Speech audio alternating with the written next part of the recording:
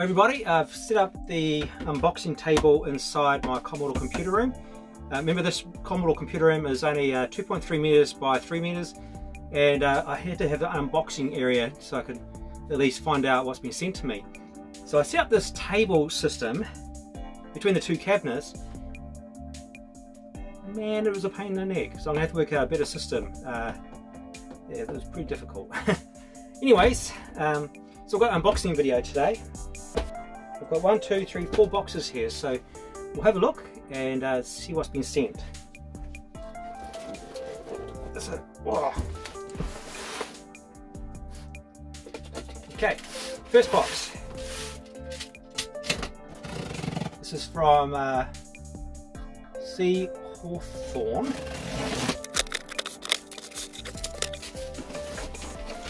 Okay, so we've got 1, 2, 3, 4. No, it's not 4. Well, first of all, this is obviously a power supply. These look like they're VIC-20s.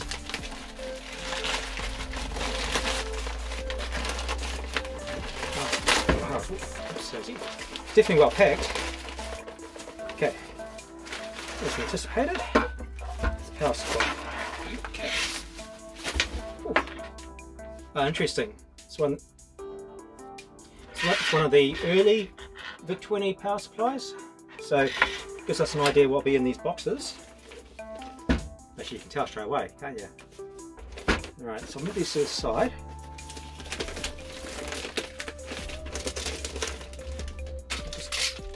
Just cut that, might be a little easier. Oops. Okay. Alright, so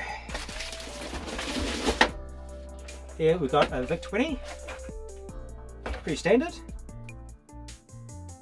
quite early serial number, 71014,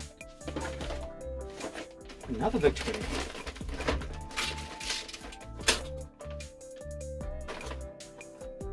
Oh yeah, that's interesting. Okay, so it's definitely another VIC-20, but I just realised, oh, I'll do the serial number on this one. It's 136612. So 2 VIC-20s, but a different style sticker on, I'll get this balanced right, a different style sticker on each one. Okay, so that makes it quite interesting. Oh, the serial number on this one, a bit more interesting, is 539814. So I'm guessing that this bottom part of the case may be older than the top half of the case, because up top here we have the early style VIC-20 badge and the pet style keys. So within that box we have 3 different styles, 3 different slight variations of the VIC-20. Mainly the stickers and also the power point as well. There's the 2 plug and the standard plug that we see on the VIC-20s and the Commodore 64. And this one here should have the 2 plug. Slightly different again. So here we go. Just set those up. Each one has a slight variant of the power plug. The stickers on each one is slightly different. And the keys on this one here, Commodore pet style keys. Alright, the next box. I don't think it's beer. Actually, I'll just go to this PowerPoint.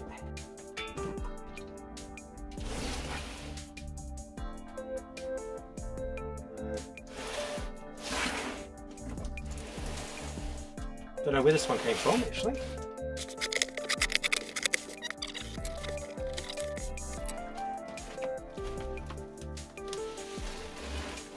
Let's see what we've got in here.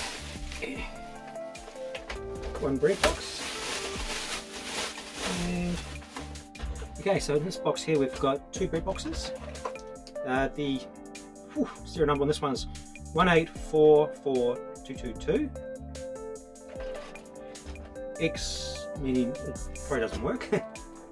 Another X. I'll have to check these out. Definitely an issue there. and the serial number 299939. Made in Germany, and this one's made in England. Actually, slight different size. You can see slight different height of between the two. Slight different height between the two Commodore 64s, and I think from memory, with this one here, that the case for the C64 is actually based on this one here, from memory. Okay, so both these presumably do not work. So what I'll do is I'll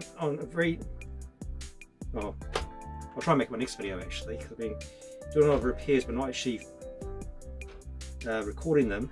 So we'll check these both out on my next video to see which one, to see what's wrong.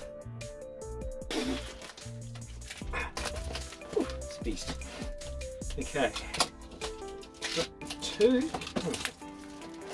from, this is from Mike.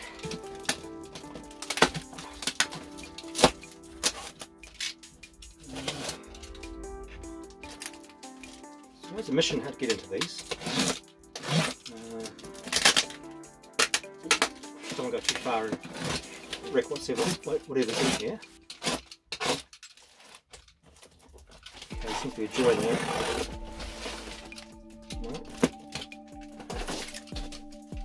I haven't seen someone tie up a box with this twine for many years. My grandfather used to tie all the boxes up with this sort of twine. He used to live on a farm, so I'm guessing this might come from, oh here you go, I found a joint. Might come from someone who lives on a farm.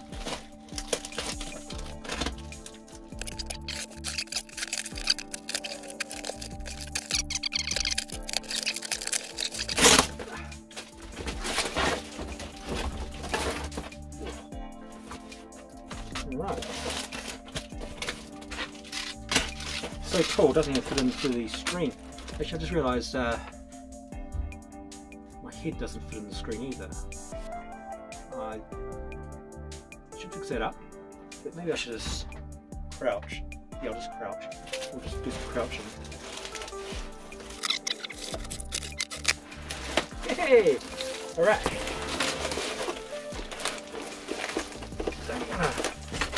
Yeah. There we go. Oh, okay. Well, I'm a bit naked now, so I might just have a break and I'll see. So, I know what this is. Okay, alright, awesome. This is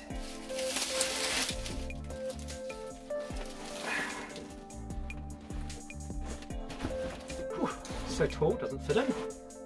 This is a Commodore 64 Pro Pack. It's pretty much everything you needed from Commodore 64 to get set up straight away. This has been taped. It's a pity. These are handles. I think what's happened is that they've taped on there. Oh.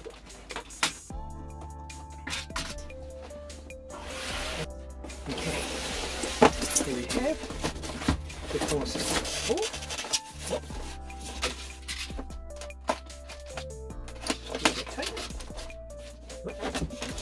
Here. Oh no, that's cool. Okay.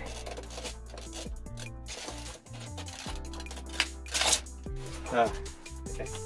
What's happened is the chemicals inside the power cables have melted into the polystyrene. Quite common. This way you should never wrap power cables around your Commodore 64 because eventually it will eat through the plastic. Oh, I can't believe this. Ooh. Just when I thought, wow, this is beautiful condition. I'll just take out the plastic wrapper and then I'll turn it over. I don't know if you can see how yellow this is from the screen. It is really, really yellow. So I'll just turn it around so you get an idea. Probably the original colour. And yellow. So there's a mixture of things in here. The joystick.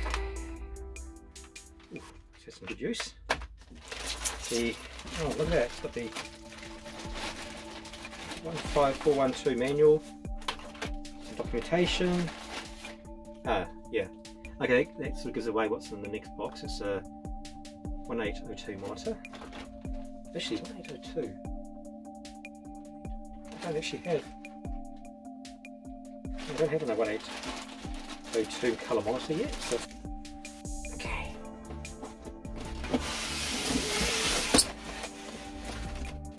That's it.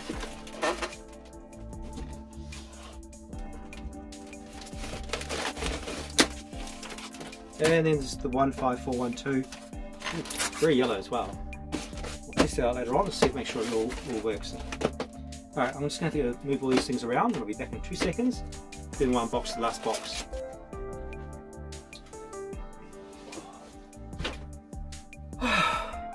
Okay, so the camera just stops a bit. Oh wow. Okay, yep, so I was right.